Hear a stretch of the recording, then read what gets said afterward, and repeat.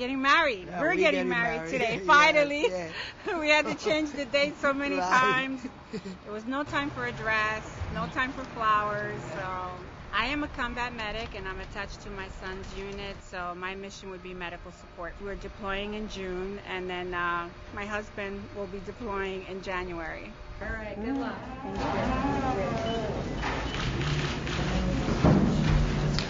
You have come together in the presence of these witnesses to be united in marriage. I, Carmen. Hi, Carmen. Take you, Victor. Take you, Victor. By the authority vested in me as the judge of the Nutley Municipal Court, I therefore pronounce you husband and wife.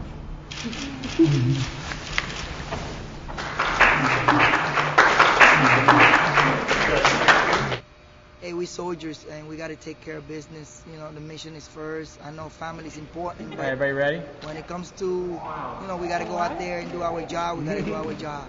Oh, I'm very excited. I'm happy. It's about time this day got here.